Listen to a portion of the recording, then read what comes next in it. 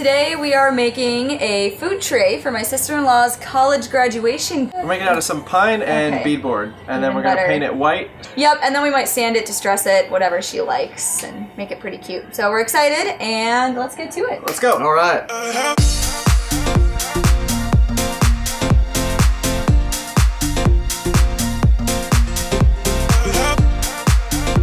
So first thing we got to do is cut down all the side pieces to their proper width and height. And we're going to do that on the table saw.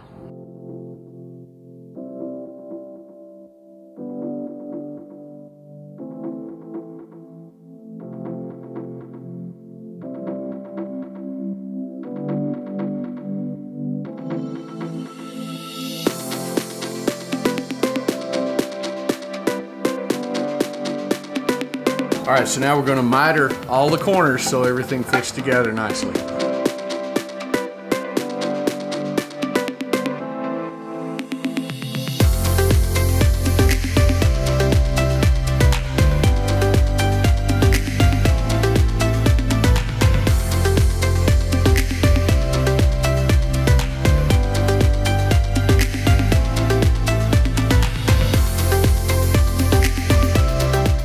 So before we glue all these pieces together, we're going to make a curved profile on the top of the short end pieces. This is where the handle is going to go, and the curve just gives it a nice shape to it.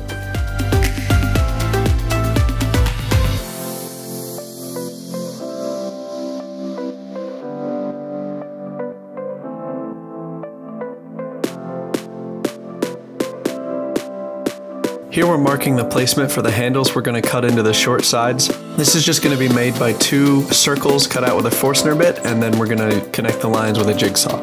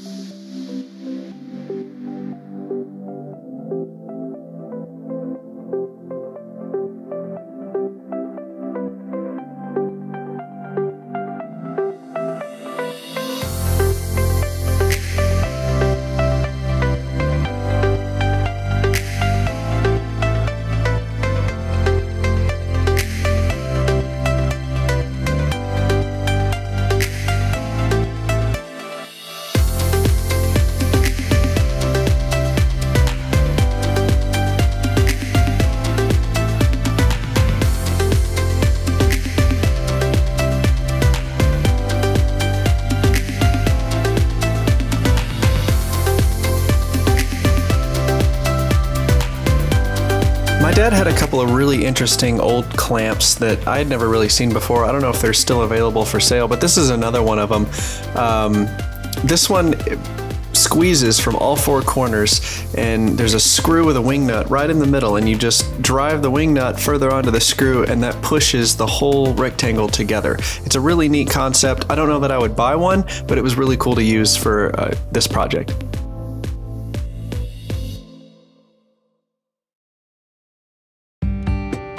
Okay, so I didn't get footage of this, but we used a rabbiting bit on the router table to get that edge that you see Jenny putting glue in right there. And then the next step, my dad took some beadboard and cut it out on the table saw to match the width and length of the bottom of the little rectangle we just made for the bottom panel. He really took his time, and he even wanted to get the pattern of the beadboard to be the same on each side, so you see him here just trimming it up to make sure that it's even with the pattern.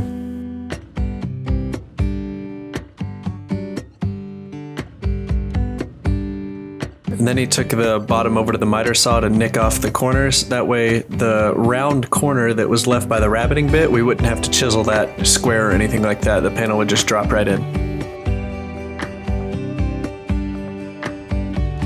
And then you see Jenny using the 18 gauge brad nailer just to put in some brads on the bottom of the panel so we didn't have to wait for the glue to dry.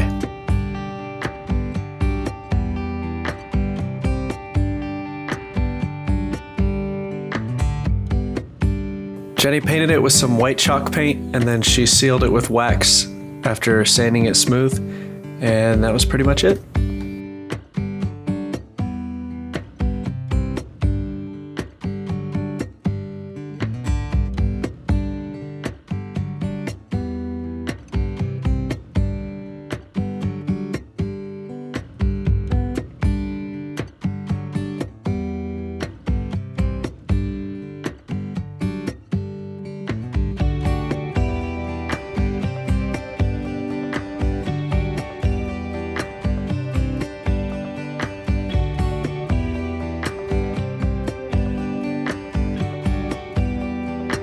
All right, and here's our finished food tray that we made. We got it all painted and we put some wax on it and buffed it out to seal it.